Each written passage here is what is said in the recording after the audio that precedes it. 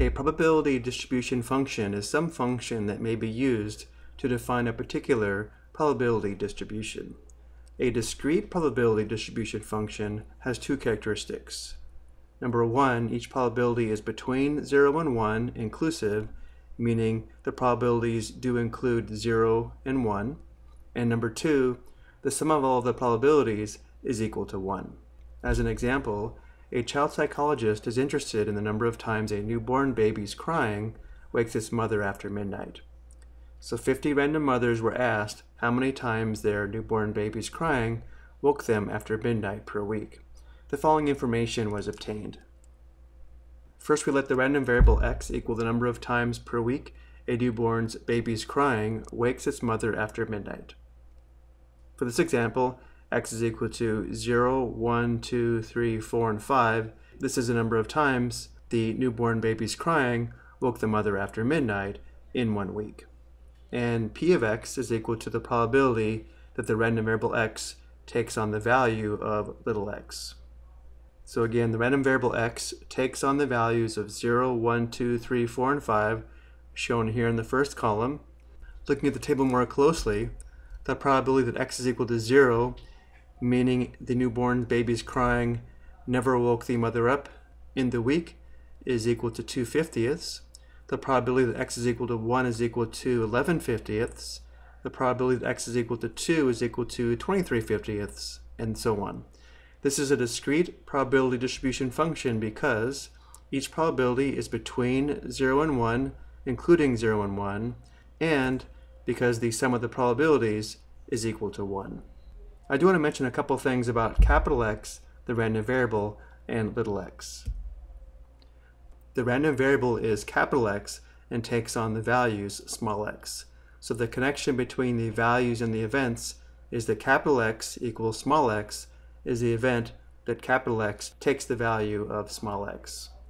Let's take a look at another example. Suppose Nancy has classes 3 times a week. She attends classes 3 days a week, 80% of the time, 2 days, 15% of the time, 1 day, 4% of the time, and 0 days, 1% of the time. Suppose 1 week is randomly selected. For part A, we let capital X, the random variable, equal the number of days Nancy attends class. Capital X takes on the values of, well, she attends class 3 days, 2 days, 1 day, or 0 days, and therefore capital X takes on the values of 0, 1, 2, and 3. And then part C, suppose 1 day is randomly chosen, construct a probability distribution table shown here on the right. So the possible values of x are 0, 1, 2, and 3. The probability that x is equal to 0 would be the probability she attends class 0 days in the week, which is 1%. We normally express the probability as a fraction or decimal. I'm going to go ahead and give p of x, or p of 0, as a decimal.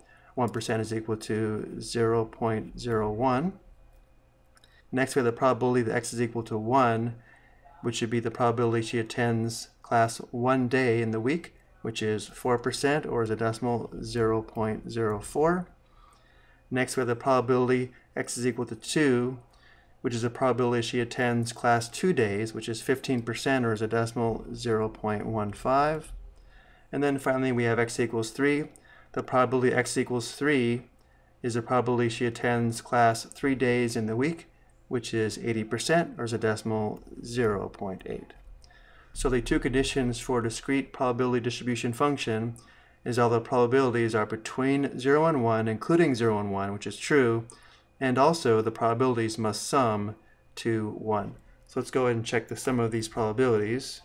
We have 0.01 plus 0.04 plus 0.15 plus 0.8, which is equal to 1. So this does confirm this does represent a discrete probability distribution function.